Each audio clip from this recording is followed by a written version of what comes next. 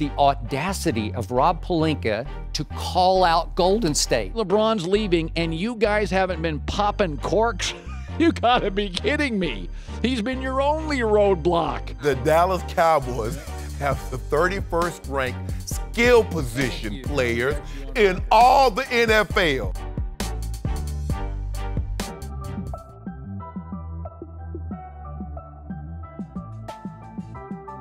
The audacity of Rob Pelinka to call out Golden State. I just fell out of my chair last night. How did he call them out? Well, he's saying, this is we're going to take you down. That's how it's going to come across to the Golden State Warriors. No, it's not. Who needed some bulletin board material this offseason to motivate them to win yet another championship after they added DeMarcus Cousins. So they now have 5 All-Stars and new motivation, because you know and I know that Steph Curry will bring up these quotes all next year. We've seen someone beat them a game, but in order to take them down once playoffs come along, you have to beat them 4 times over 2 weeks with arguably the 2nd and the 5th best players in the NBA in their prime.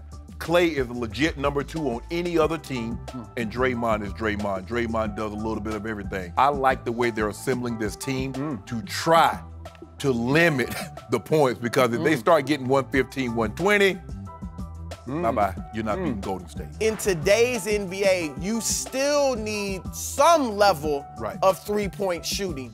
And I don't know that the Lakers will have that. And I think another challenge is that this is a strategy that might be built for Golden State, but you might have trouble getting past some of the other teams if you don't have the shooting or the style to beat them. Now, look, I think it's a good plan. Will it work against Golden State? No. If I'm building a team, what I really want is athletic wings who can score. And so LeBron and Kawhi check both those boxes. When I look at the Lakers, my concern for them right now is they're saying we're trying to build a tough defensive team. I don't know how good defensively Rajon Rondo is.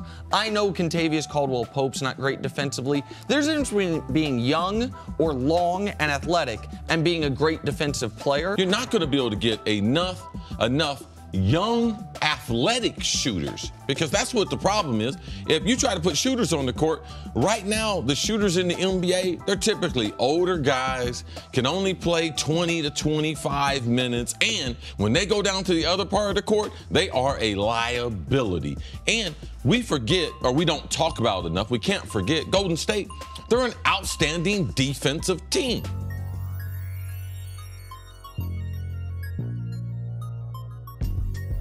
You're telling me LeBron's leaving and you guys haven't been popping corks?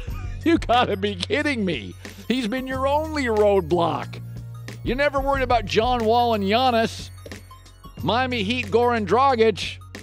Danny, stop. LeBron leaving gets you to 65 wins, multiple sweeps in the East, home court advantage in the finals, and I believe you'll cap it in June with a title. Somewhere, Steve Kerr is really happy. He's giggling happy right now, because those two gentlemen provided his Golden State Warriors with all the motivation they're going to need as they pursue another dynastic championship next year, and you do need new motivation, because he can tell his team now the Lakers are preparing to dethrone us next year with this new defensive toughness of theirs, and Danny Ainge in Boston is preparing to take on LeBron. He dismissed Golden State. He said you still have to play LeBron. I know the message that he's trying to send. We're not going to overlook anybody. Anybody can beat us. But Danny Ainge's like, we going. They can't nobody beat us. We're too talented. Because think about it. They had a chance to trade for Kawhi. And he basically said, Tatum, Brown, Kyrie, Gordon, Hayward, Al Horford are off the table. So he's telling you, we good enough right now to get out of the East. I don't need to add Kawhi. I don't need to give up no pieces. I'm good enough right now to get out of the East. What Danny Ainge is saying, look, whether LeBron was in the East or not, our goals remain the same. Get to the NBA Finals and win a championship. Right. And our confidence, our belief remains the same. That is the mentality that enabled them to take LeBron to 7 games without their 2 best players, with a 19 and 20-year-old leading the way. So I love that from Danny Ainge. We talk about how LeBron has just had the Raptors number, right? Since in the last 8 years, he's beat them, knocked them out of the playoffs 3 times. He's knocked Danny Ainge's teams out of the playoffs 5 times. It's LeBron and his run in the Heat that made Danny Ainge decide to tear it all down. He had to. He had to. Like, it is, LeBron has been, there's no team that LeBron has knocked out in the playoffs more in these last 8 years than the Boston Celtics.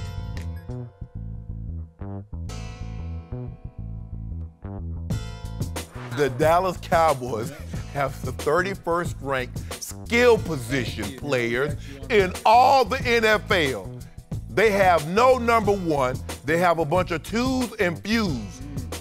Literally twos and figuratively. You know what I mean by that, Skip Bayless. So y'all in trouble, and I'm going to win my due because you're not going to no playoffs. How can you justify ranking this skill group 31st when it has the best running back in football? All he did was, as a rookie, he led the league in rushing, and all he did as a second-year player was average the most yards rushing in the National Football League by far. He averaged almost 100 yards rushing in 10 games last year, and Todd Gurley averaged second most, 87 yards a game. This is dominating running back, and if you have that guy on your side, it's over. They're at least in that 15, 16. They're at least middle of the pack. Of course, arsenals for offenses are running backs and wide receivers. Oh, wait, they don't matter. The current NFL dynasty is New England. They've never had a superstar running back. They had one superstar receiver, Randy Moss. It's the year they didn't win.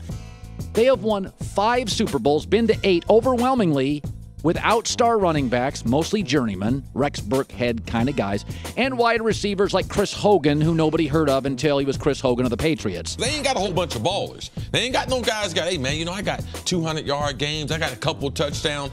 No.